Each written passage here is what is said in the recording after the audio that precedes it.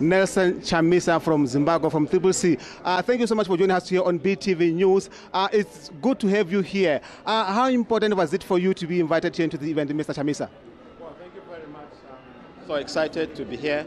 I'm here representing the people of Zimbabwe, their aspirations, their hopes for democracy, their hopes for freedom. But what you have to realize is that Botswana is a signal.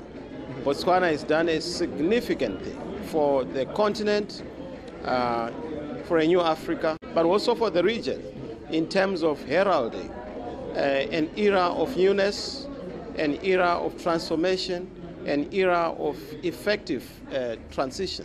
You look at it. The BDP was in power for almost 58 years. This is a smooth transition from one political party to another. It's a critical thing. We've seen ZANU-PF in Zimbabwe. We've defeated them in elections twice, but they've refused to go.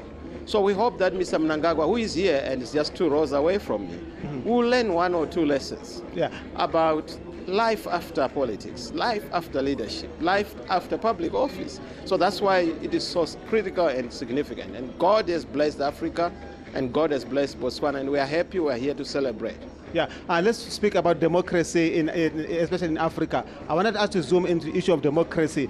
How important is that for a country such as Botswana has been able to have a peaceful transition from one party to another? To what lessons are we learning for Africa and for the whole region? We are one people. We are one nation. We are one family. And democracy is about taking turns. It's your turn today, it's another's turn tomorrow. We must not be vindictive. We must not be pursuing each other. Even former presidents must be honored and respected. We don't want a situation whereby former presidents are pursued in a cat and mouse relationship.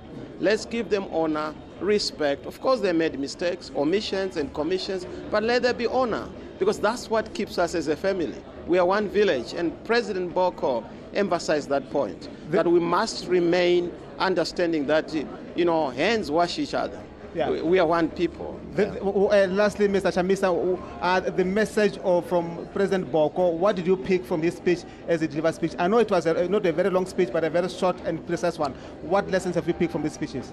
Love is everywhere in the world, and we must embrace it. Love is in the air in Botswana, and the Botswana people have shown the love.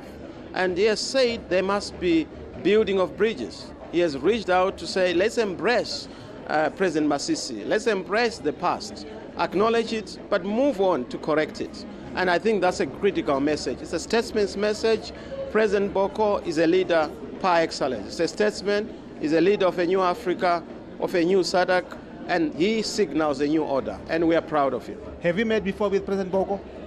We have met several times. I mean, you know that we've been with President Boko in setbacks, in victory.